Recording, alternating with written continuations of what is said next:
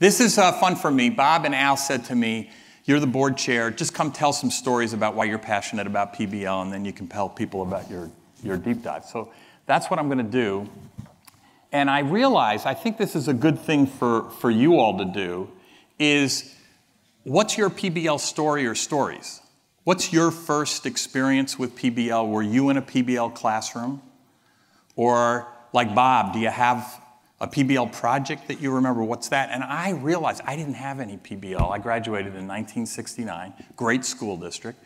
Maybe now a couple of those teachers would say, we taught you PBL, but I don't remember it as PBL. So here's my first PBL experience. I am a freshman in college.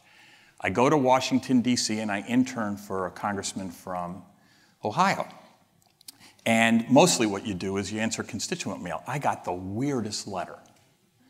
The letter says, Dear Congressman, 4 weeks ago, I tried to hand in my paper, and the teacher told me it would cost $0.25. A week after that, I handed in my paper, and she said it would cost me 50 cents. 2 weeks ago, I tried to hand in my paper, and she charged me 75 cents to get a grade. And finally, this week, it cost me $1 to bring my paper, to get a grade on my paper. Can you help me? So I called the principal and I said, we got this strange letter from one of your students. And he says, well, here's the deal. There's a 5th grade teacher trying to teach taxation without representation.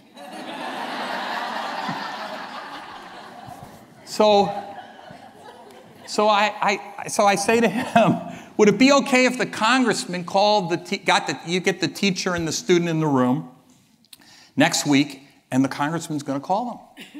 So, of course, the press secretary taught me a major lesson, which is he called the Cincinnati Enquirer and had a reporter at the principal's office, too.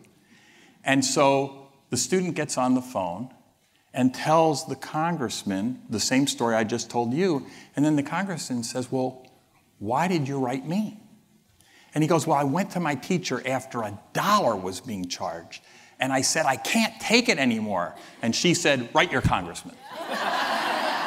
So I did. So the teacher gets on the phone with the congressman, and the congressman says, can you end this tax? And she said, sure.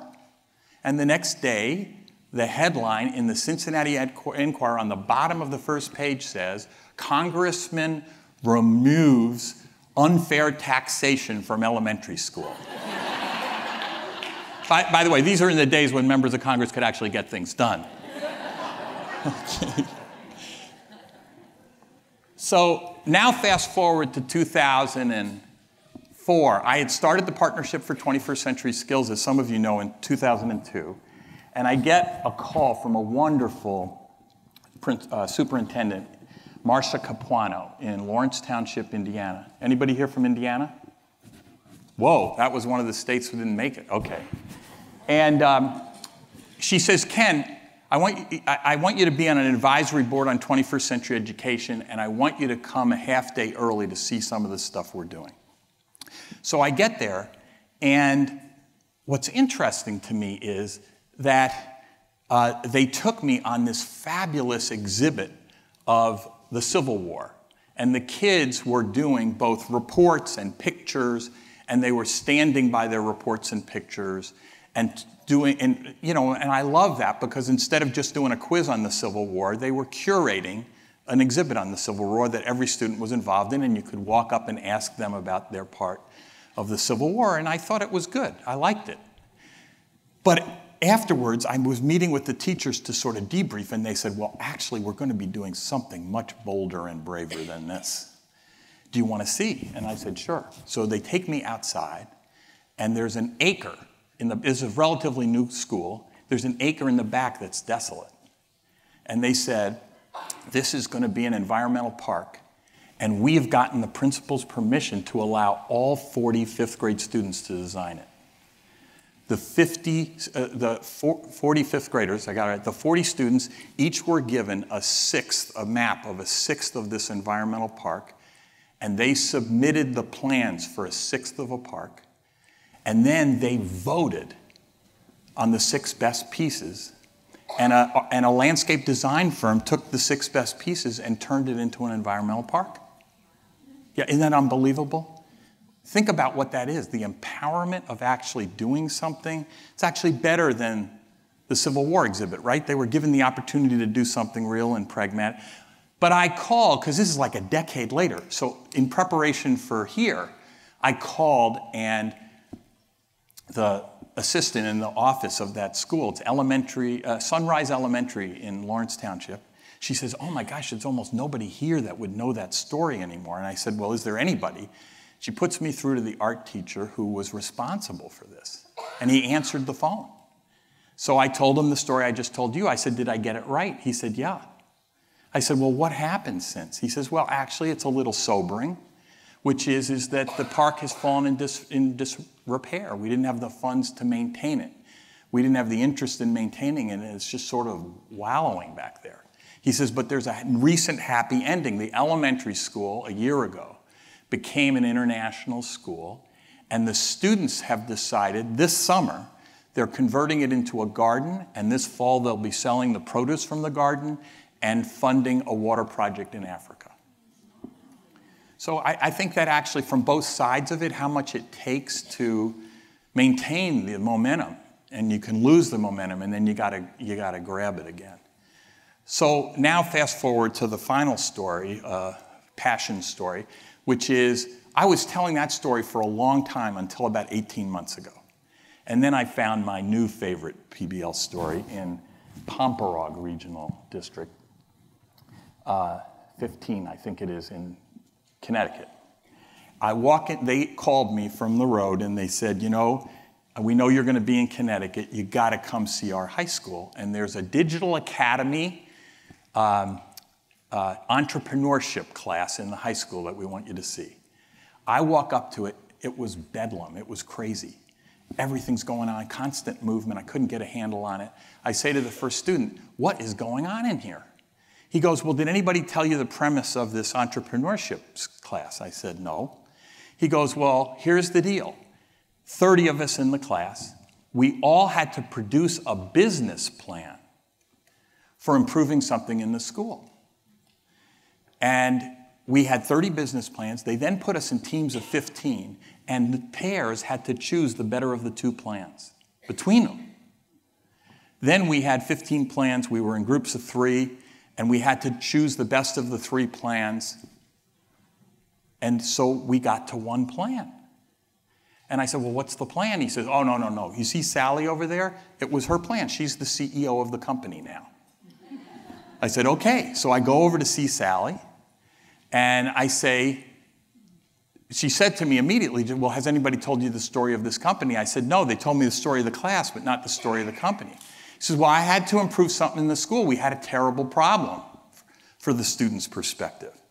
About 2 months ago, 2 students show up at a dance with vodka in their water bottle. The following week, 2 kids showed up in school with vodka in their water bottle.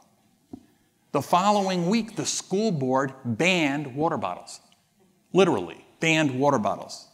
The students are going crazy. We can't, we're in sports teams, we're dehydrated. What's going on? What are we going to do? She goes onto the internet and finds out that there's actually an indicator for alcohol. Green light, red light. No alcohol, green alcohol, red light.